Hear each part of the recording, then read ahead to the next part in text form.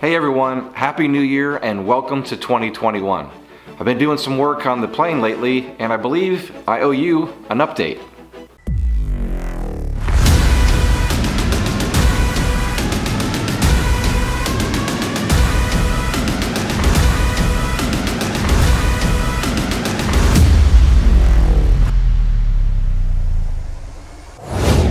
Well, hopefully many of you joined in on the 31-day build challenge over the Christmas and the holidays and got a lot of work done. As you can see behind me, I've got a few more things done on my project, and let me give you a quick walk around on what's been done in the last 30 days. So as you can see, the cabin frame is on, cleat out in place, and what I've done here is I've put it up on the table, supported the front by another table, got my zero ref, which is on top of the cabin frame. So I've got zero completely level on top of the cabin frame. The rear, as it comes up, the plans show to be at 12 degrees. The belly of the plane is at 3, and then the firewall is supposed to be 100 degrees back. So essentially about a 10-degree tilt on the firewall. So all those things are in check. And I want to make sure that was all one-to-one before I put the cabin frame in and start drilling any holes, just to make sure everything is level and straight. I took a level to the firewall going across the firewall to make sure there's no twist from side to side.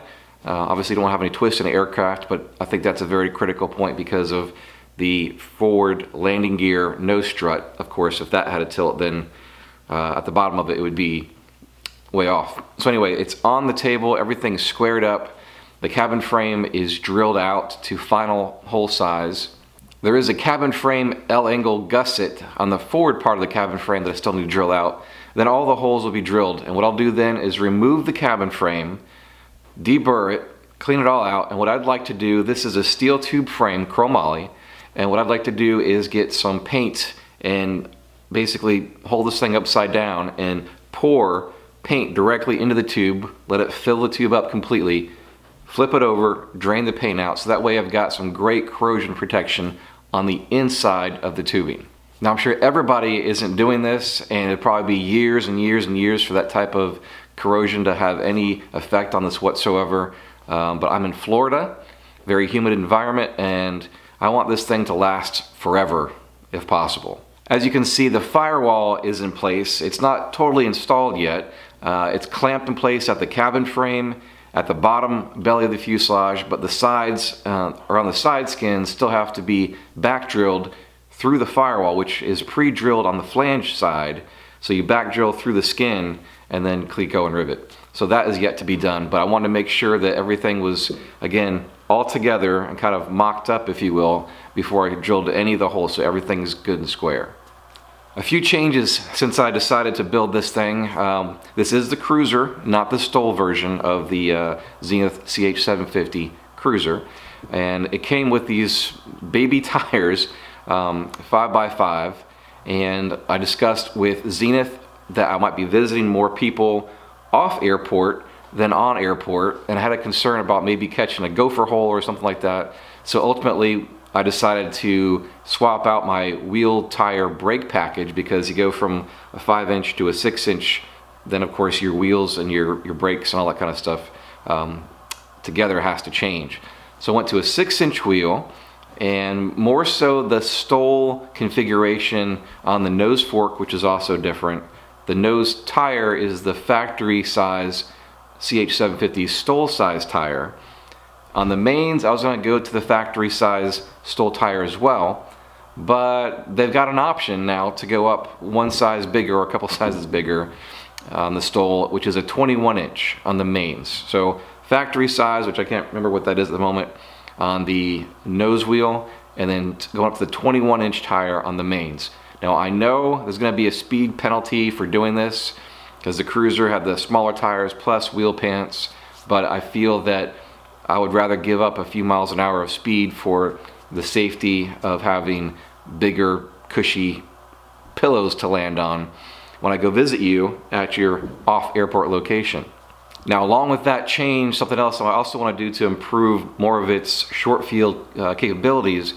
If you followed it all on the Zenith forums, there's a guy by the name of Jonathan Fay. Hi, Jonathan. He did a really great write-up on installing VGs on his Cruzer. And I believe that's the route I'll be taking with mine as well, not only on top of the wing, but on the tail surfaces as well. And I think I'll do an entire episode just around that. I'd like to get Jonathan on and speak about everything that he's done and the kind of research he did, the way he installed it, because I think he did a great job of explaining it in print. And maybe I can share that with you in video. Everyone, I invite you after this video to go check out the sponsors that make all of this possible. Great companies like Airworx, Airtech Coatings, Whelen Aerospace Technologies, Clemens Insurance Agency. Without their support and your support, this simply wouldn't happen. So thank you. I'm still trying to figure out whether I'm going to be flying this thing 100% in daytime VFR, which is probably more likely the case, but just in the event that I will be flying at night, I am a private pilot, I am going to go ahead and install a complete lighting package. And for that, I spoke with Whelen Aero Technologies, which is flywatt.com now, and they make a really great product for lighting, for both your landing light, taxi lights, and your position lights. So I've got a complete package from Whelen Aerospace Technology to use on my build here. Now, one of the things I'm thinking about doing, of course, I'm using 2 lights in the wings. I love symmetry. I love having that balance. I'm gonna have 1 light in each wing tip. Gonna have the wig wag feature for being able to, collision avoidance type thing. But I also ordered another set of lights, and I'm either gonna mount them on the belly of the plane, probably at the landing gear, or I've also considered doing something in the wing facing down, kind of like how Mike did in the Draco. And I know this obviously gives you a lot more lighting when you're taxiing, but also at that angle when you're approaching, I think is another great collision avoidance to be spotted with all these lights flashing going on. So for me, it mainly be probably in the morning, dusk and dawn type flying that I'll probably end up using that, but I think it would be cool to have regardless. So Whelen Aerospace Technologies makes a great product.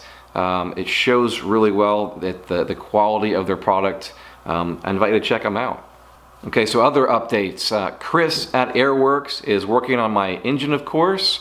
I understand the crankshaft is done. I think he's rolling into the case itself next, and then the cylinders. And he said that more than likely we'll be able to get together again the end of this month, which is January, or early on in February. So we'll be traveling back to Airworx so I can give you an inside look of how my engine goes together.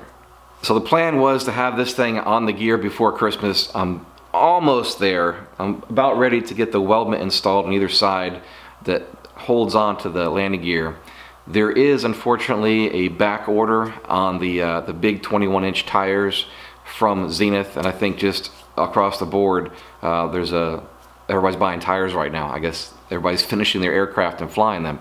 So hopefully in a couple weeks, hopefully within 2 weeks, I'll get the tires in. This will be on the gear, and I'll get it to sit on the ground finally, off the table. So the plan is to get all of the metal work done right away. In the next few months, have all the airframe, all the metal work done, wings, all that kind of stuff, so that I can get to that 90% done, 90% to go. Because I realize there's gonna be a lot of time spent on getting the engine mounted and getting that plumbed, getting the wiring done, avionics, paint, and then to actually get the thing to start up for the first time in taxiing. So I want to be flying before the end of 2021. So a lot of work to do, but I think I can get there. Just have to work on it, something every day. And on that note, I want to say a quick thank you to everybody that's posted in the group, not only during the 31-day challenge, but throughout the year. Vance Simmons, I want to say, I think is probably the biggest poster of all. He posts literally something every day, if not almost every day. So thank you, Vance, for being an encouragement to not only me, but your fellow builders. I appreciate it. So another thing I've been working very hard on over this Christmas and holidays is finally getting around to building an actual website for Experimental Aircraft Channel. So it's almost done. I'd say it's about half done.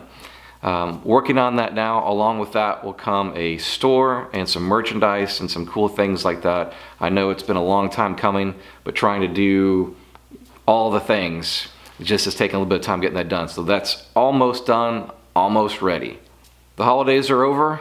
2021 is here, so it's time for me to get back on the road, start interviewing great people like you. So I'll be hitting the road here in the next week or so, get you some more original aviation content. In the meantime, hit that like button, subscribe to this channel, help me reach more people about experimental, light sport, and ultralight aviation. As always, thanks for watching. I'll see you in the next episode.